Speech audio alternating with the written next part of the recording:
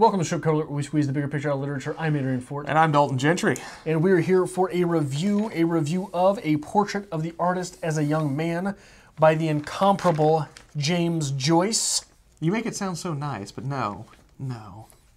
Yes. No. I'm going to get hate for this video. I am. You are. And you've proven, if nothing else over the last 3 years, to be borderline illiterate. So we will figure this out today with a review, 3 good things, 3 bad things, quotes, literary analysis, rating, and recommendation based on the text. Do you want to start things off? Let's get into it. It's brutal. It's a brutal text. It's a difficult text. So again, if you've made it this far, if you've read along with us, I commend you, because this is insanely difficult. This is, of course, a master level text. It's a big one. It's one that everybody it's on the list. You should read this book. You should at least try it, I think. But try as you may. It is difficult. Quotes? Would you like to start with quotes?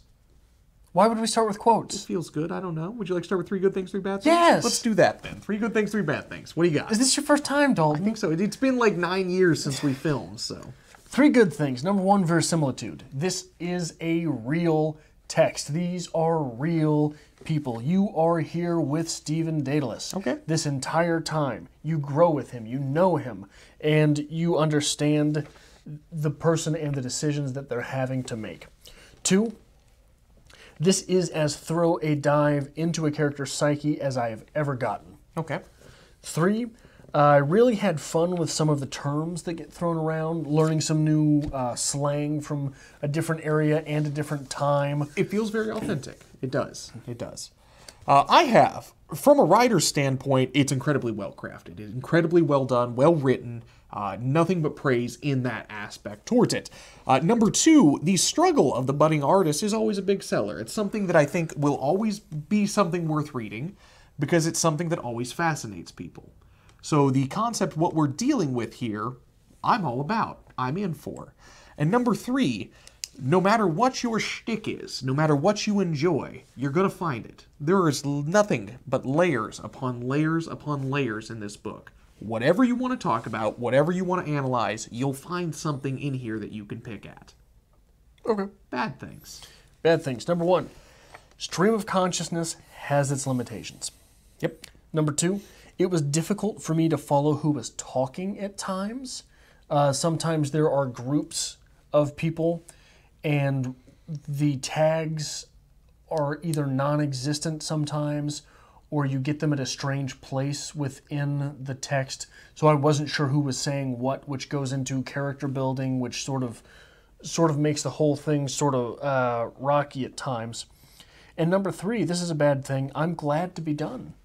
Okay. I'm glad that I'm done with this text, and I don't like feeling that, especially for something that is so highly regarded throughout all of literature. Okay. Again, maybe I sometimes put books like this on a pedestal, and I expect too much of them. But it was a disappointment. It fizzles out on me. It didn't deliver what I wanted it to deliver. Number 2, you're going to get lost in this somewhere. Every single chapter is different. Every single chapter is difficult. No matter where you are in your readership, at some point in here, you're going to have to pause and ask yourself, what the hell did I just read? And you're going to have to go back. It's a difficult text. And number 3, people are not going to like it when you disagree about this book. I'm going to call this the road rule. People aren't going to like it when you talk a little smack on it. Okay. And I think that's where I'm going with this. Okay. Anyway. Quotes. Can we do quotes now? Yeah. I'm so excited. Let's do quotes now. From 182 of my text. The soul is born, he said vaguely, first in those moments I told you of. It has a slow and dark birth, more mysterious than the birth of the body. When the soul of a man is born in this country, there are nets flung at it to hold it back from light. You talk to me of nationality, language, religion. I shall try to fly by those nets. From 56 of my text, they would be alone, surrounded by darkness and silence, and in that moment of supreme tenderness he would be transfigured. He would fade into something impalpable under her eyes, and then in a moment he would be transfigured. Weakness and timidity and inexperience would fall from him in that magic moment. Look at you, James Joyce. You romantic. 183. Pity is the feeling which arrests the mind in the presence of whatsoever is grave and constant in human sufferings, and unites it with the human sufferer. Terror is the feeling which arrests the mind in the presence of whatsoever is grave and constant in human sufferings, that unites it with the secret cause. From 148. His heart trembled, his breath came faster, and a wild spirit passed over his limbs, as though he was soaring sunward. His heart trembled in ecstasy of fear, and his soul was in flight. His soul was soaring into the air. His soul was soaring in an air beyond the world and the body he knew. He was purified in a breath, and delivered in certitude, and made radiant and commingled with the element of the spirit. An ecstasy of flight made radiant his eyes, and wild his breath, and tremulous and wild and radiant his windswept limbs. Beauty, expressed by the artist, cannot awaken in us an emotion which is kinetic, or a sensation which is purely physical. It awakens, or ought to awaken, or induces, or ought to induce, an aesthetic stasis, an ideal pity, or an idea, terror, or stasis, called forth, prolonged, and at last dissolved by what I call a rhythm of the beauty. Do you have any others? Yeah, I've got a couple more. Okay. We are right, he said, and the others are wrong. To speak of those things and to try to understand their nature, and having understood it, to try slowly and humbly and constantly to press out again from the gross earth, or what it brings forth, from sound and shape and color, which are the prison gates of our soul. An image of beauty we have come to understand. That is art. 212. Depart from me, ye cursed, into everlasting fire. Taking Stephen's arm, he went on again, and said, Do not fear that those words may be spoken to you Do you not fear that those words may be spoken to you on the day of judgment? What is offered me on the other hand? Stephen asked. An eternity of bliss in the company of the Dean of Studies? I thought that was a pretty funny moment. And then we get a... Oh, do you have no? Oh, go on. Get this weird quote on 198 of my text, which I'm just not sure what to do with. Humbled and saddened by the dark shame of womanhood. I mean, that's a tattoo right there if I've ever heard one. Humbled and saddened by the dark shame of womanhood. If the review of Portrait of the Artist gets to 10,000 views, Adrian will get that tattooed on him. I'm throwing that out right now. We will make it happen. We'll film it. It'll be a time. But I'm not letting you say where. No. It's a surprise. Highly quotable. A lot of good literature going on The here. weird part to me was all of my quotes happened in Chapter 5. Okay. And Chapter 5 read very Nietzsche to me. Okay. It was just, what do you think of this? Well, I think this. Oh, do you? Yes, I do, and I also think this. You know, it's... But that's at the point of the novel when Stephen is starting to really not only question things, but come into his own. So that's an acceptable response to that. I can give you that. I don't know where to start with this one. Let's start where you started last time. Okay. Which you started to talk about stream of consciousness. Okay. And you started to talk about the third person. So in the last chapter of this, the last few pages, we get a shift in narration, where we're no longer in this stream of consciousness inner workings of Stephen. We are in the pinned word of Stephen. And it's interesting because it is two different styles of narration. It is. We're getting these little written diary entries. We even get the dates listed with them. And it's a different style of narration, but it's also the same. Because the stream of consciousness is a wholehearted looking of the inner minds of Stephen. I don't know the best way to describe that. It is the intrinsic mind that is Stephen. But at this point, we are getting the written word. It's not what he's thinking, it's what he's writing. It's what he believes, what he knows. They're very similar, and they both serve separate purposes. At this point, Stephen is no longer wondering. He's knowing. He's penning things. He is the artist at this point. He's taking the knowledge that he's been mulling around in his brain this entire book, And now we're putting words to page. We've developed, we've grown. And that's an important part of a story, is the growth of the character. This entire story is Stephen trying to find himself. And in these last few little pages here, while he's still trying to go on this journey to find who he is, we see the growth. We see the change. A shift in narration, a more tangible style of narration, if you will. There's a difference. And I think that's very important. Well, it becomes first person. It does.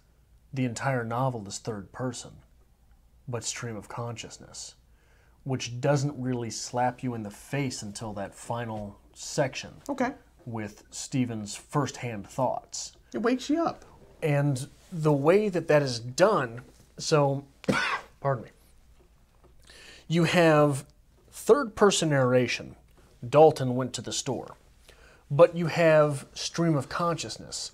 Dalton went to the store. He wasn't thinking about what he was supposed to get. He was thinking about the cigarettes that he thought he needed, that he felt he needed, that he knew he would have to have. Right? That's what is known as a close psychic distance. Okay. So the neat trick that Joyce plays on us at the end is the entire time we're reading this, we're in third person. We're looking at Stephen Dedalus. Okay.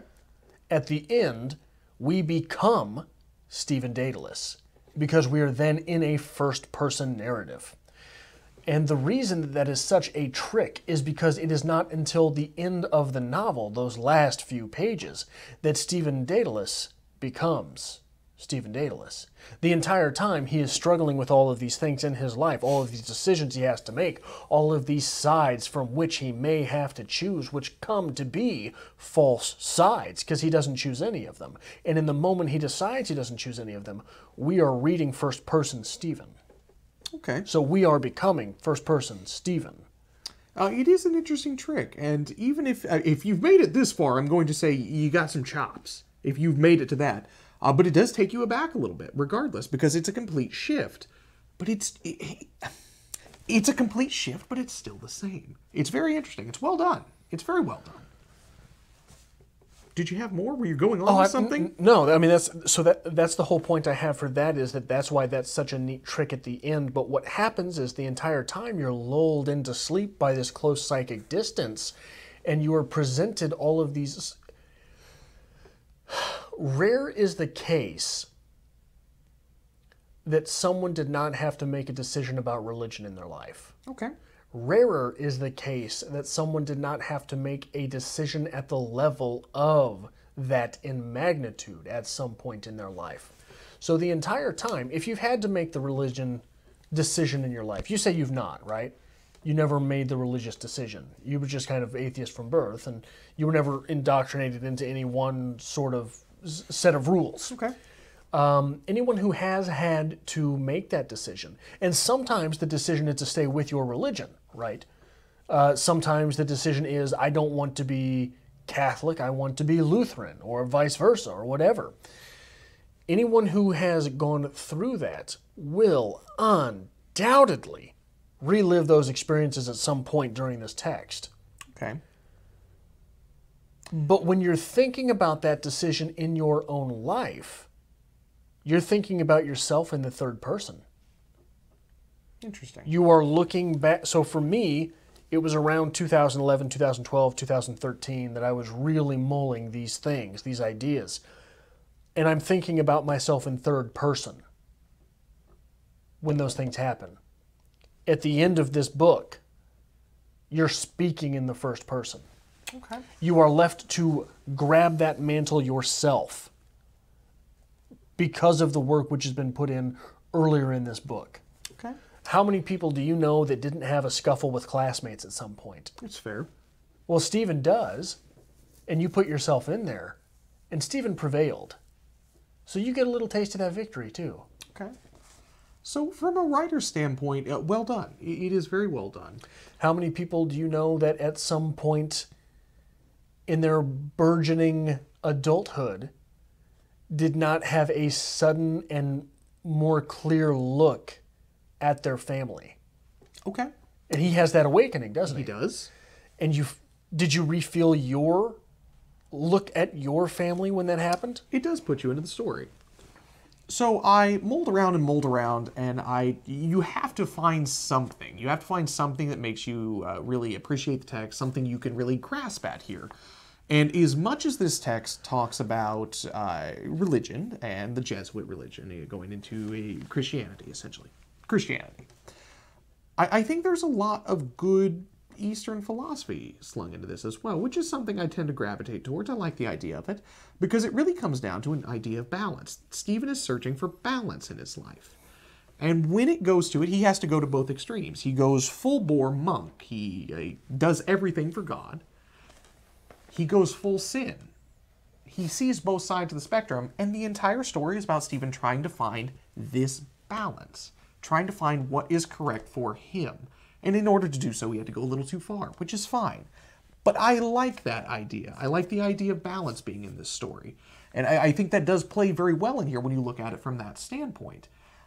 In order to find himself, he's got to take a little bit from both worlds. He has this very conservative, traditional world that he's obviously being brought up in, the world of his family, and this new world, this new idea of all these pleasures of life are all for the taking, baby. You just got to go for it. How do you find that balance? And not only is that going to help Stephen find himself, that really is going to help him transition into adulthood. Because that is the transition to adulthood. You have to find that balance between hard work and dedication, and you got to have a little bit of fun now and then.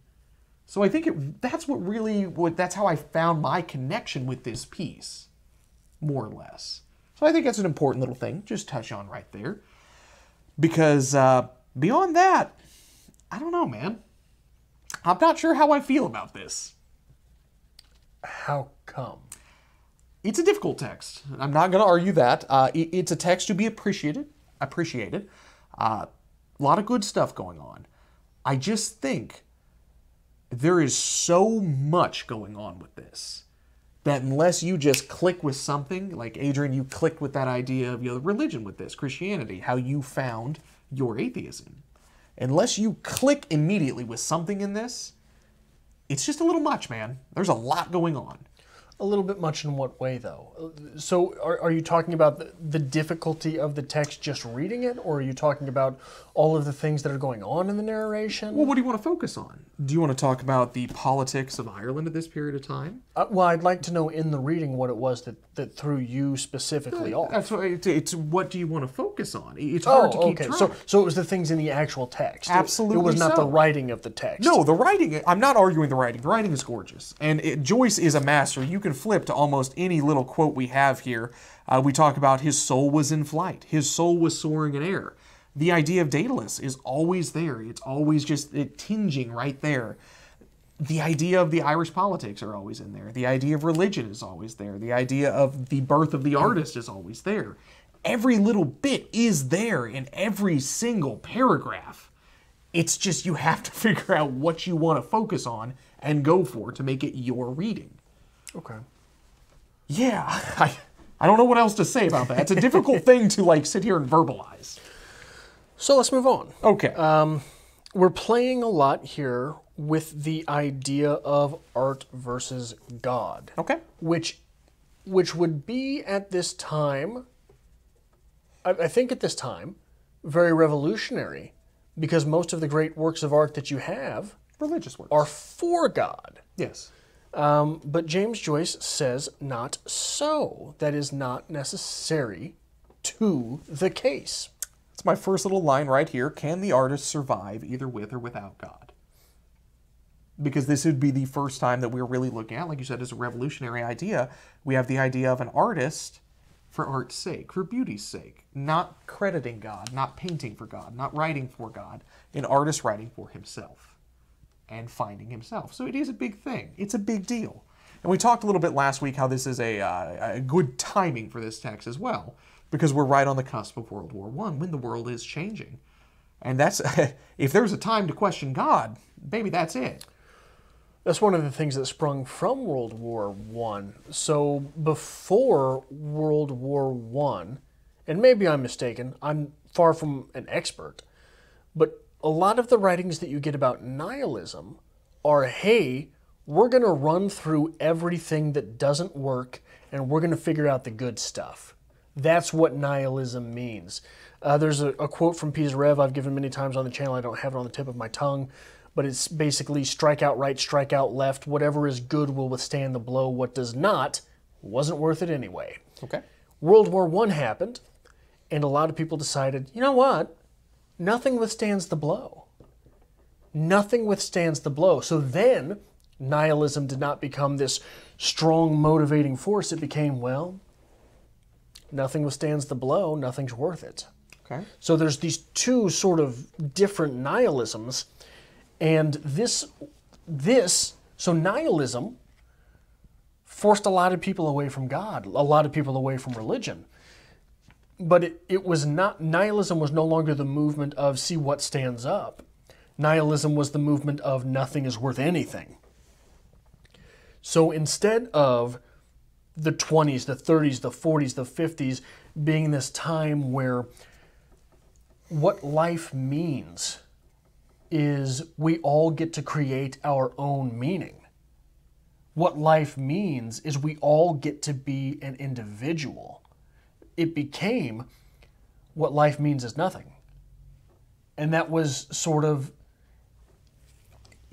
I think you have to wonder with texts like these, laying groundworks, if something so big and awful as World War I and then later World War II hadn't thrown off the energy that was, let's create art for art's sake, let's create art to discover, let's create art to bring value to life instead of the afterlife.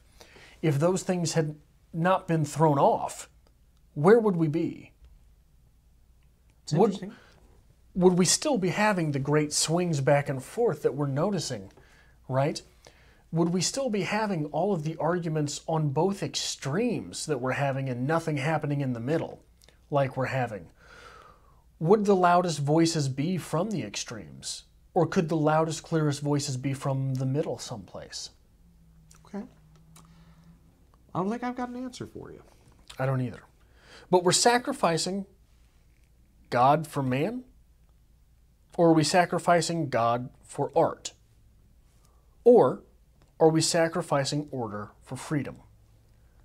Okay, that's a good point. So sacrificing God for man is him leaving to discover who he is. Okay.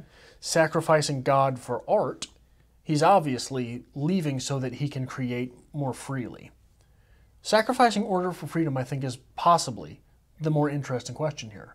He's leaving a life that was basically promised to him of order, of not necessarily wealth, but certainly stability. You could have it all, Steve. Of rank. Absolutely. Of prestige. And he's leaving that for freedom. It's a risk. It is. Is that what this novel is about? I like that idea. I do. Because time and time throughout this novel, we see that Stephen is obviously a very promising student. He's constantly talking about joining the priesthood, and that's not something that's offered lightly. I mean, somebody who's dedicated their life to the church, dedicated their life to God, is not just going to go up to every student and be like, hey, you can do this. You got it, baby. But it seems time and time again that people take him aside and say, hey, I really think you have this in you. You should consider this. So Stephen does show promise. So to turn his back on all of that, just to take a chance, that is a big deal. That's a huge deal. It's something you don't get often. And honestly, when it works, you get great things, but it rarely works. How do you mean? Well, someone with all this promise, somebody that has everything handed to him, everything's fine, okay. Taking that risk, when it pays out, man. But wouldn't you rather? Wouldn't you rather you would take absolutely the risk? rather. It's a very romantic idea to do that. I'm about it. Okay, so assuming the risk, assuming responsibility. But you've always, so this is the argument I've made from day one. I was 19 and offered a store. Mm-hmm. I was 19 years old and I could have been a store manager then. Yeah. And I said, no, thank you. Again, at 22, they said, hey, what if we move you up into middle management? I said, no, I'm going to college. I'm going to get my degree. And again, before I left St. Joe with my degree to get my master's. And I said, no, no, I don't think I'm going to be doing that. And each time, it became a little more serious because I was older. True. I was older and taking the risk again, starting from zero, when I had something comfortable offered to me. And the only reason I'm telling that story from my personal life is that is from where I have the vantage point to say, well, maybe this isn't about religion and art. Maybe it's about order and freedom. Okay. Right? I think that it takes some distance to say, okay, what if the church in this story doesn't stand for the church? What if it stands for what the church sort of is, which would be order? Okay. Versus what the mystery of leaving your entire country is. Sure is freedom, baby. It is. So I wonder if that's, I think during a lot of our discussions, we've been quagmired by the directness of what is in the text and not being able to take the church as symbolic. And again, he mentions Thoth and Ibis in the text. So we get this sort of, are we sacrificing our God for gods of art, for gods of creation? Are we sacrificing the creator God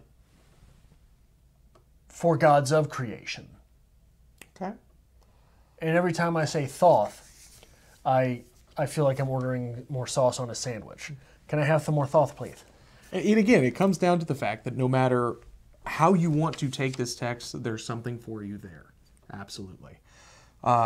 Adrian. Yeah. We're getting towards the end of this. Yeah. How would you rate this? I think probably because I struggled so mightily, I'm giving this the lowest grade that I think you can give what you recognize as a great novel. This is a 90 for me. Okay. I will not argue the fact that it is a great novel. It is. No problem there. The writing's crisp. The writing's great. It just doesn't click for me. And again, maybe it's just me. Maybe I read this at the wrong time. What's the number? 86. 86 Hail Marys. It's a strong B. I hope you get crap in the comment. Who do you recommend? It's the road rule. I would recommend, if you want this journey, this idea of balance everything, Siddhartha, Hermann Hesse. Okay. I would recommend anything by Langston Hughes because I think that they are similar furnaces through which these artists were crystallized. Okay, that's fair. So if you like this kind of thing, make sure you hit the subscribe button down below. Give this video a like as well. We poured our hearts into James Joyce for weeks now. So please, give us a sympathy like, at the very minimum.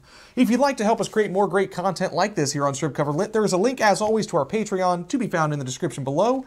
And please, stick around a little bit after the credits. We're going to have a little free-form conversation, I think. We're going to talk about God. Yeah. Let's do this.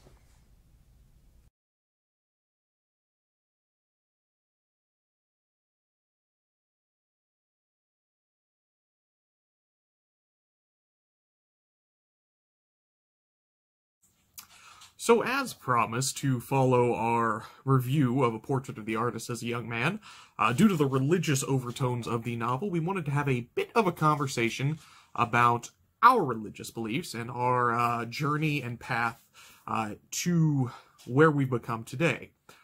That makes no sense. Where we are today. Basically, our journey to atheism. Both Adrian and I are atheists.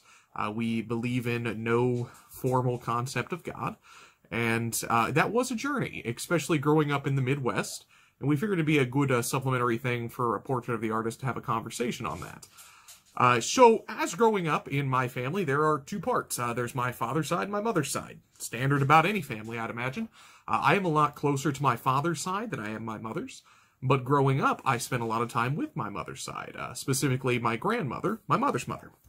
She played the organ at the local church in the small town we're from, so naturally I spent a lot of time in the church. I went through the throes of Sunday school, Bible school, whatever you want to call it from where you're from, and it just never really clicked for me. I never had an interest for it, I never enjoyed going, I didn't like it. The church we went to was called Town and Country Christian Church, a very small, outside of town, country-style church, if you will. But it was a big deal for my grandmother. She was a very devout, religious person. She always went to church. She played the organ. So I was always there. When I got to the point where I was old enough to stay home on my own, my grandmother actually spent a lot of time raising us as kids. I just decided not to go. The opposite was the case with my youngest sister. She became very, very enveloped in the church and explored that quite a bit. But it was just something that never clicked for me. It was never something I enjoyed and never something I wanted to pursue. As I got older, I guess the best way to put it is I started to explore religion more. I do enjoy exploring religion. I enjoy going to different churches, seeing how different people interact. At that period in time, I became friends with some people who were Mormons. So I had gone to their church services a few times. Very respectful of their service, and they were awesome. They knew that I wasn't really a religious person, so they never actually pushed anything on me. But they definitely invited me, and, you know, I got to enjoy the service, do some work afterwards. It's actually why I came with them, was to do some film work with them.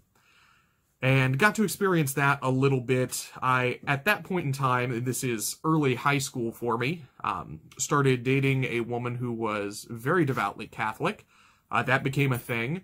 Midnight Mass, Catholic Church services, which are fun, let me tell you. But still, throughout this entire period of time, it just never clicked for me. I guess I should digress a little bit here. Before this high school experience, I started exploring religion a little bit more on my own. Apologies, the dog is looking out the window. And really started getting into different ideas of spirituality and religion, which I think is the norm for most people growing up.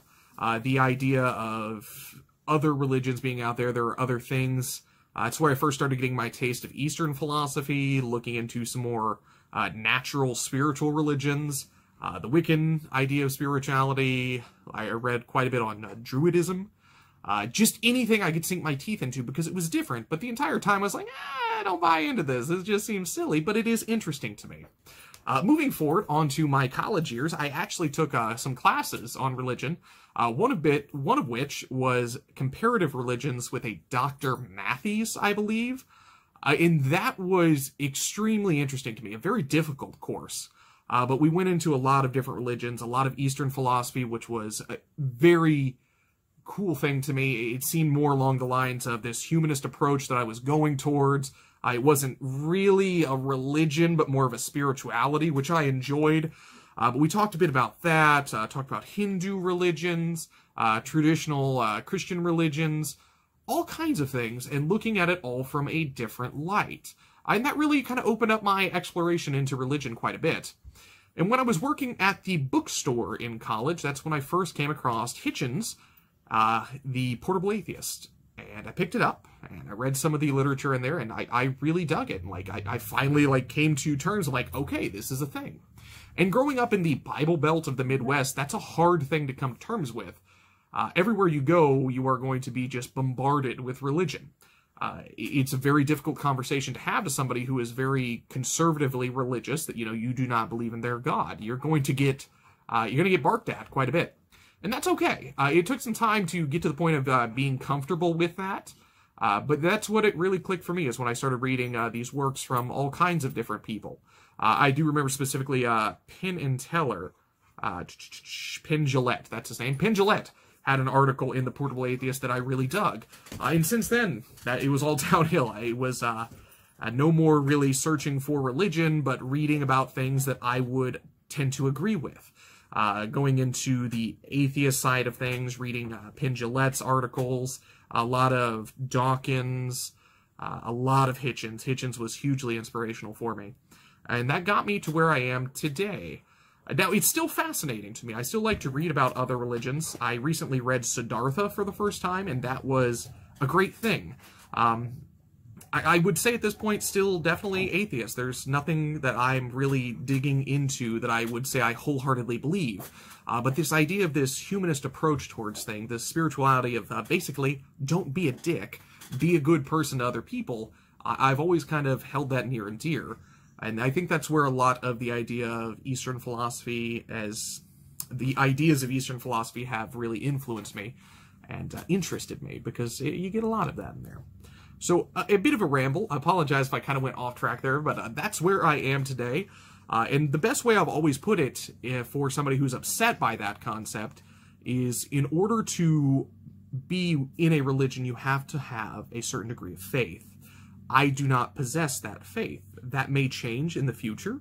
If it does, I'm open to it. But at this period of time, it has not. And I'm still very comfortable with where I am today. But we'll see what 10 years brings. People change. That's normal. And it's part of this journey of life that we have. So anyway, this was my spiel on religion as a whole. Hope you enjoyed this little chat here, and hope you enjoyed the Portrait of the Artist as a Young Man full review. We put a lot of work into it. And as always, thank you for watching Strip Cover Lit. If you like this kind of thing, make sure you hit the like button down below. Give this video a like as well, and subscribe. And as always, if you'd like to help us create more great content like this here on Strip Cover, there's a link, as always, to our Patreon to be found in the description below. So, my story with religion sort of goes back to, obviously, like most people's, to childhood.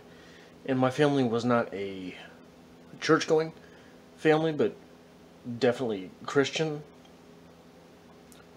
And even early on, there was a lot of things that just didn't make sense to me. And I wasn't sure if they were supposed to be stories that we learned something from, or if they were supposed to be genuine accounts.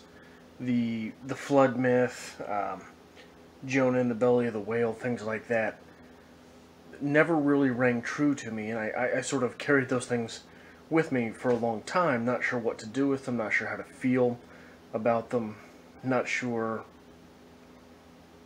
if that made me a bad person, if that made me somehow flawed, because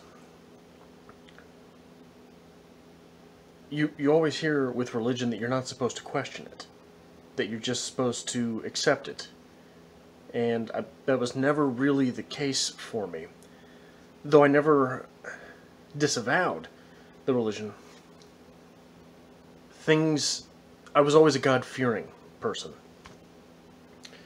I feared what would happen if I didn't believe. I feared what would happen if I was not true to the faith, things like that. And then I had a woman in my life that was very, very religious. And I started going to church a little bit with her. And the more we went, the less I found I could actually believe. The more stories from the Bible sounded farcical, sounded just silly. And then one summer, I was nearing, maybe I'd already graduated with my undergraduate degree, and I was looking for answers, and I was on YouTube. And the internet is the death of religions, I think. And I started searching all of the questions that I had, and I was searching on YouTube. And this led me to Christian versus atheist debates, which I never really leaned towards atheism. I always thought, well, if Christianity isn't the answer, some type of God is. And I kept coming across these videos with Christopher Hitchens.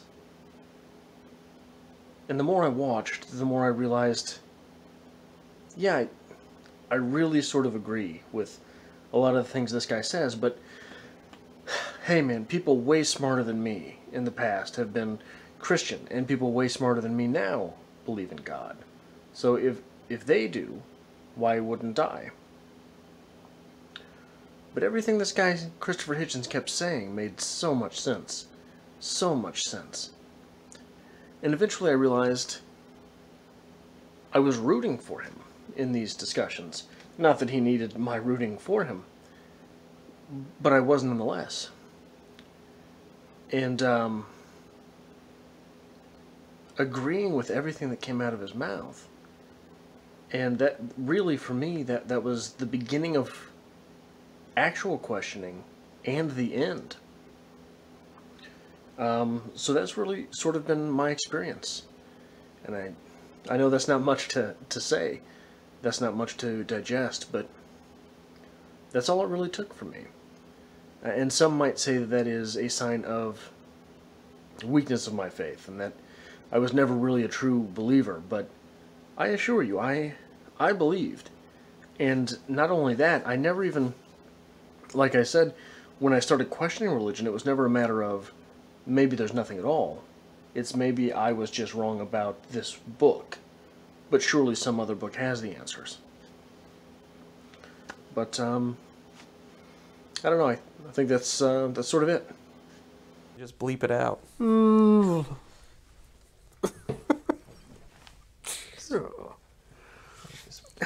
Restart that.